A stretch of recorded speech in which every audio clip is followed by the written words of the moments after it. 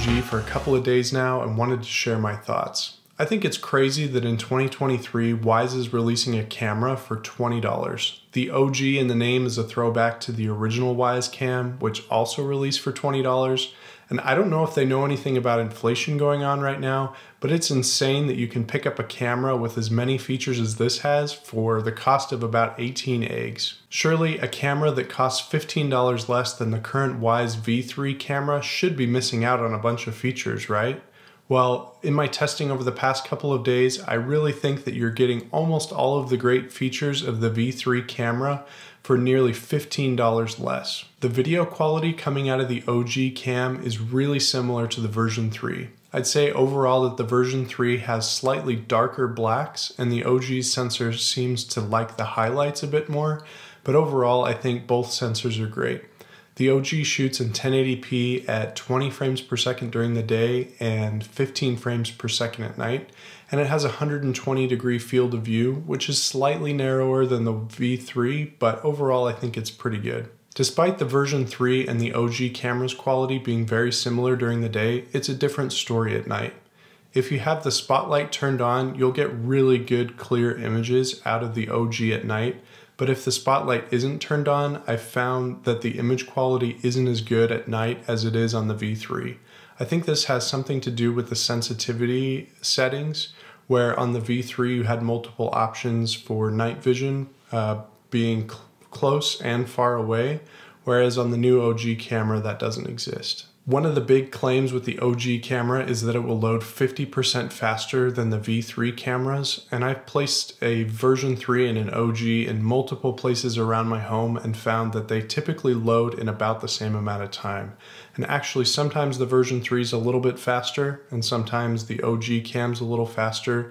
It really is a toss-up, and I wouldn't say that it's 50% faster. Speaking of pulling up a video stream, Wyze continues to say that you can view these cameras on Alexa and Google Home speakers with displays. This, in my experience, is still super slow, even with the OG camera. If this is a feature that you're looking for, you're probably going to want to look for a camera elsewhere. The OG camera, like many other Wyze cameras before, also will let you record 24/7 to a built-in micro SD card. While this is great, I still think it would be better to record locally to a device secured inside of your home. So again, I'm going to put in my plug Wyze, please release the Maxdrive or something similar to it. One of the other big claims that Wyze is making with the OG camera is improved two-way audio. And I did find in my testing that the audio was just a little bit better with the OG versus a V3 camera. But again, I don't really think this is a feature that a ton of us are using.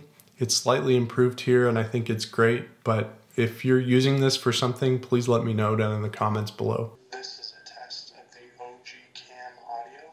This is a test of the V3 Cam audio. Another big claim on their site is that notifications will come up to 3 times faster from this camera than from previous cameras. I put a version 3 camera up against the OG camera and found that notifications still come in about the same amount of time. I'm not really seeing any major improvements, but I am happy to see that Wyze is using the pigtail connector on the back of this camera just like the V3, which is way better than the proprietary ones on the V3 Pro and the Cam Pan. At the same time that the OG camera was released, Wyze also announced an OG telephoto camera. I thought about ordering one of these, but I thought about the different areas that I could place it around the home and where it might be useful, and I really couldn't think of a specific scenario. So if you can think of one down below, please comment. But my concern was that given the narrow field of view, you need to have something specifically come into that specific area of a frame in order for it to be useful.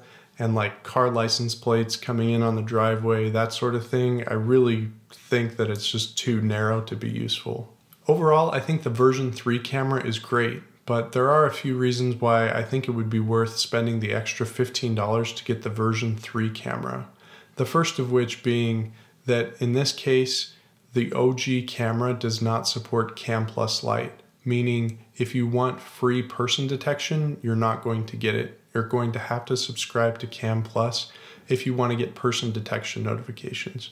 think this is kind of insane in 2023. I think all cameras being released should include person detections as standard for free, and then the additional features like detecting a package, a pet, a vehicle, those sort of things could be add-ons that cost a little bit extra. But most of us are buying these cameras with the intent of detecting people, and we want to know when there's people, not trees blowing in the wind or bugs and birds moving around. So I really think that person detection should be free. And if you want to use Cam Plus Lite, in order to get free person detection, you're going to need a V3 camera, which easily justifies that $15 extra spend over the course of a couple of years. The other missing feature here is the magnetic base. I know in order to save costs, some changes needed to be made, but I really do love the magnetic base. It allows you to mount the camera in so many additional places, one of my favorite being on the underside of your garage door opener. I'd love to see that magnetic base come back, and I definitely think it's worth an extra buck or two to have it. Overall, at just 20 bucks, I don't think you're gonna find anything as good as the Wyze Cam OG. It's kind of insane that for just $20 you get all of these features packed in, when even comparing this to something that was released several years ago before all of the inflation and increase in prices, didn't get you nearly as many features even from Wyze. I think it's great that this camera can be used both indoors and outdoors. I think the sensor is great, the spotlight is awesome. Really, there's just tons of features here for $20 that it's a no-brainer if you're looking for a cheap camera. Just know that you're gonna have to spend a couple bucks extra every month in order to get useful notifications from the Cam Plus subscription. Overall, I think Wyze did a great job here, and you won't have any regrets purchasing this camera. Those are my thoughts on the Wyze Cam OG. As always, I purchased these cameras with my own money. I don't receive anything for free from Wyze, and I don't get any sort of kickback for referring people to purchase these products. I really just want to share my overall thoughts and opinions with you guys and have a meaningful discussion down in the comments below. So if you have any sort of feedback on the Wyze Cam OG or your experience, please share it down below. Thanks for watching.